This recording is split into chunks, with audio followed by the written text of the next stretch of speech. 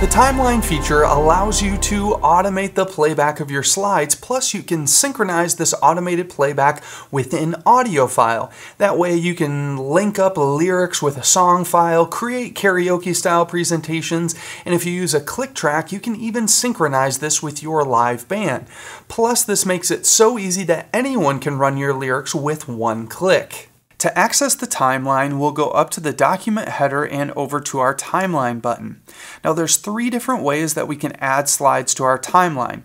The first way is to simply drag and drop a slide onto the timeline, and we can move this wherever we want it to be. The next way is to actually bring in every single slide in our document into a timeline through the slideshow function. So when I click on 1 second here, it's going to add every single slide with a 1 second duration. The next way is to actually record the playback of you clicking on different slides, and we can do this by enabling record, and then when we hit play we can start clicking on different slides. Now you're going to probably want to sync this up to some sort of audio track, whether this is a click track or just a regular audio file, and you can select that right here. So let's select an audio track, and I'm going to grab this audio file for The Way, which is a backing track that I got.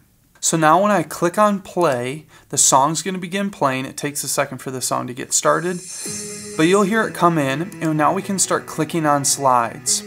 Now this song doesn't have lyrics in it because it's a backing track, but I can just kind of randomly click on some slides here, and you'll see that it's going to add it to the timeline, and when I hit pause, it's going to stop. Now the video is going to keep playing because that's a loop that just keeps going, but we can go in and now we can adjust these. If they're slightly off, we can move them around. There's also an option, so if I hit play again, you'll see that the audio keeps playing. We can turn the playback rate higher so we can go faster. And you'll hear the music play a lot faster, or we can go slower. So we can change the different playback rates there. We can change how much of the timeline we're seeing, so we can zoom our timeline in and out. Now I'm going to mute our audio here so we don't have to listen to it right now, but the last thing that we can do is, so if I hit play here and I click on maybe this slide here, if you click on a slide again, it will start highlighting it just like karaoke. So you can click through and highlight each word so it gives a karaoke style to it.